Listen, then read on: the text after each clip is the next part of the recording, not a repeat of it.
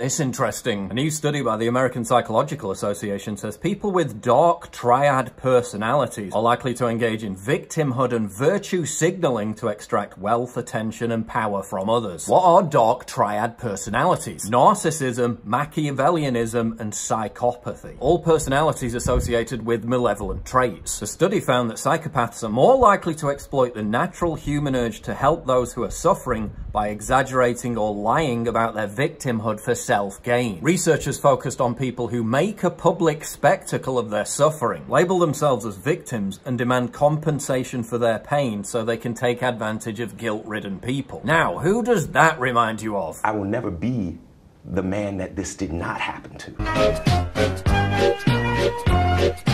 NASCAR is trying to find out who carried out an abhorrent racist act. Officials found a noose in the garage of driver Bubba Wallace.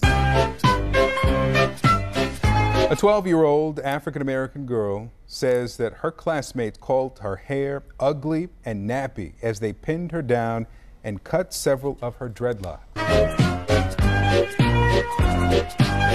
Sabrina Belcher, running for office as South Carolina's first black mayor, arrested for allegedly faking her own kidnapping and beating. I could go on for hours listing all the hate hoaxes over the last few years, where individuals have faked attacks on themselves so they can play the victim to extract sympathy, power, and resources from an increasingly gullible public. Wilfred Riley, Associate Professor of Political Science at Kentucky State University, wrote a book in which he documented no less than 409 confirmed hate hoaxes. A political scientist found that fewer in 1 in 3 of 346 hate crime allegations were genuine. The epidemic of hate crime hoaxes in recent years, in addition to the general hysteria surrounding racism and bigotry, suggests that social media platforms have facilitated the opportunity for psychopaths to politically and financially weaponize their malignant schemes. From the APA study, the downside of this proclivity is that it can also lead people to be easily persuaded that all victim signals are accurate signals, particularly when they perceive the alleged victim as being a good person. When this occurs, well-meaning people might allocate their material and social resources to those who are neither victims nor virtuous,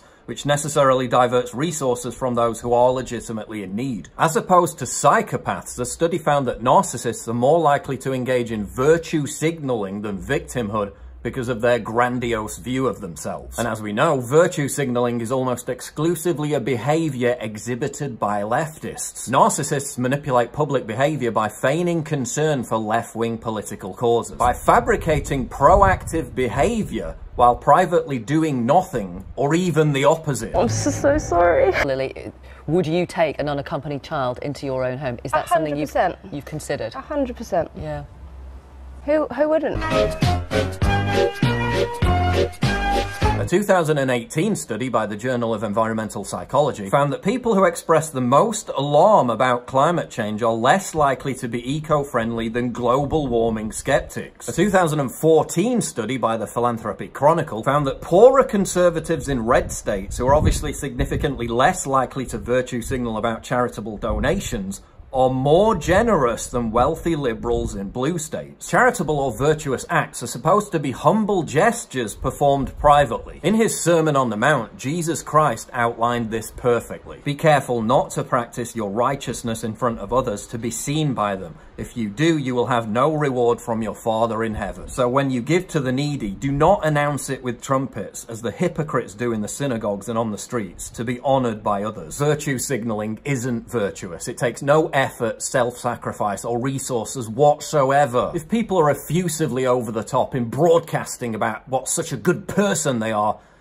chances are they're the exact opposite. Chances are they're actually a dark triad. Virtue signaling is a substitute for thinking. It's mindless groupthink amplified by contrived mob outrage. The purpose of virtue signaling is to incentivize others to regurgitate glib leftist narratives and create giant echo chambers. A large component of virtue signaling is Twitter cancel culture. Joining the mob in a pile-on against whoever's turn it is to be harassed and publicly shamed for a 10-year-old tweet is itself a virtue signal. By juxtaposing themselves against the wickedness of the accused, they seek to obtain reflective virtue. By hoisting a metaphorical pitchfork and joining the unhinged rabble, they too can burn the witch. Which is interesting because a not too dissimilar thing happened 320 years ago during the Salem witch trials. Just like Twitter cancel culture and deplatforming, in Salem, Massachusetts, the original witches to be accused were individuals who were disliked by the community. Malcontents, antisocials, weirdos, slaves. The first 3 women accused were in one form or another outcasts in the village. Since few would rush to their defense, it was far easier to portray their motives as malevolent and impugn their character. But then as the moral panic grew, the finger of blame increasingly began to be pointed at more upstanding members of the community. Martha Corey was a full-fledged, full-covenant member of the Salem Village Church.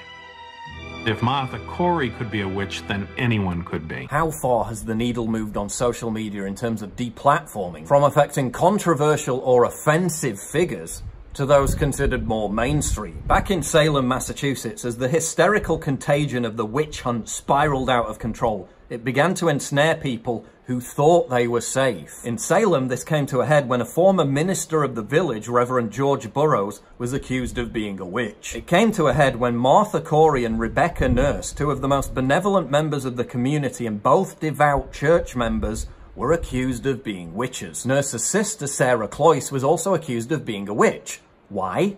Because she defended her sister. Is Twitter cancel culture that different?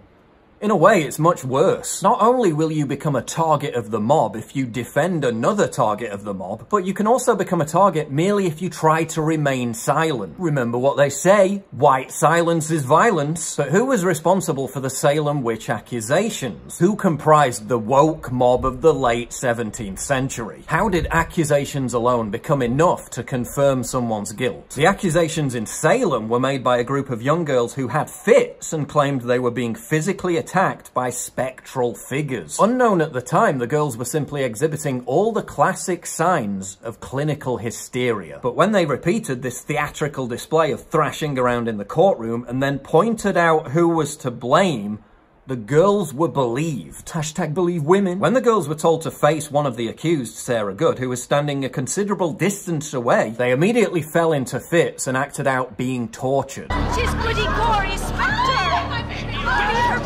Her spectre is loose! Stop tormenting them! You are now in the hands of authority. Tell me now why you hurt these persons. I do not. Who don't? After they recovered, the girls claimed that Good's spectre had tormented them. This came to be known as spectral evidence, and in many circumstances was considered satisfactory for ascertaining guilt. Now, what does that remind you of? The leftist dogma that words, a non-physical abstraction, can cause physical harm. The notion that offensive speech is violence. Your speech could incite the same kind of violence. You, a faculty member at an American public university, paid for by taxpayer dollars, are conflating speech with violence. Yes. Speech can be violent.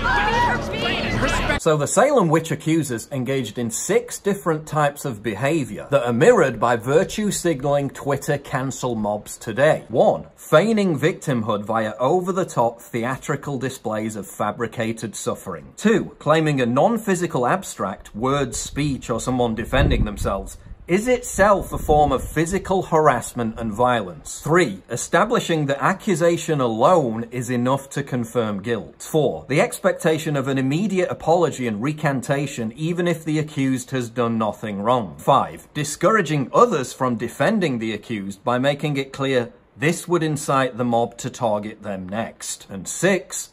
Mindless persecution fueled by contrived moral panic and mass hysteria. Just like putting the accused in the stocks 300 years ago, social media cancel culture is a form of public shaming. Social media cancel culture is a form of virtue signaling, and the Salem witch trials were the original cancel culture.